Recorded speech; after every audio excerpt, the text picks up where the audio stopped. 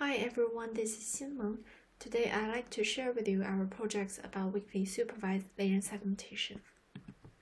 Given that we do not have full supervision, how can we leverage the existing partial data to learn a good model?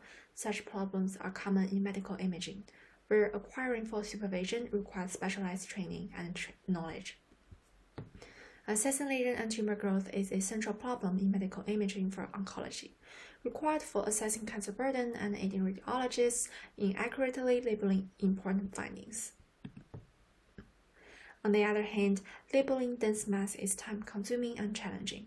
RECIST is a standard way to roughly annotate the lesion extent in CT, but no dense mass are typically available.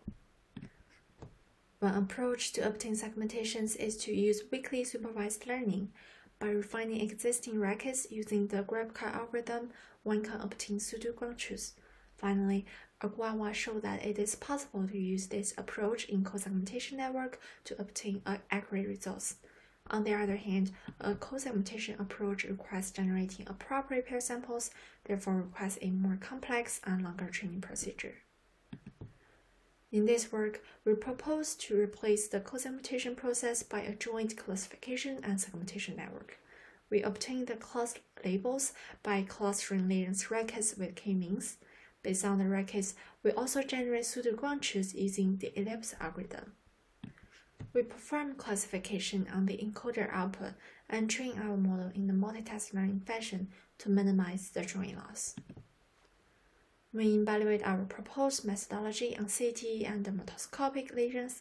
For CT, we consider the deep lesion dataset for which the ground truth pixel level segmentations are not available. Therefore, we use GrabCAR-based segmentations as ground truths. We also evaluate on the list dataset. While RECIST is more commonly used for CT datasets, we use skin lesions as an additional test case due to the wider availability of publicly accessible datasets and the segmentations. We evaluate on Hamilton K consisting of dermatoscopic images and segmentation masks. For our analysis, we use the deep lab with RE+. Following the previous co-segmentation approach, we also re-implement the deep lab with RE+ with co-segmentation. For the MIDL method, we add a classification head with K classes at the bottleneck. First, we visualize the result of clustering different lesion types according to the RECIST measurements. It can be seen that the clustering procedure groups lesions into classes of similar size, position, and relative rotation. Since the model has a parameter K that controls the number of clusters, we check the performance according to an ablation study. Obviously, the performance reaches a peak with the optimal K. Next, we compare the performance of the baseline deep lab with RE+ segmentation model named A1, the co-segmentation model named A-CoSeg, and our proposed multitask learning architecture named A1 plus L. Here's the visualization on the three datasets. On lesion examples with blurry boundaries, we observe that integrating the class information enhances the model performance to identify lesion's shape, location, relative rotation, and size. We can see that A1 is more susceptible to the surrounding noises and thus generates worse segmentations. In general, A-CoSeg has a comparable performance, but our method generates more refined segmentations. Here shows a quantitative comparison using dice where higher numbers lead to better performance.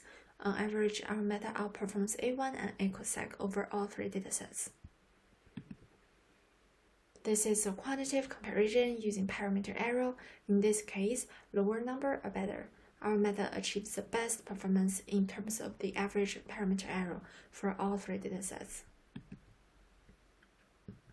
Here we perform a quantitative comparison using AVD where lower numbers are better. Our method outperforms A1 and A-CoSeg in deep lesion, but fails to outcompete A-CoSeg in this and Hamilton K.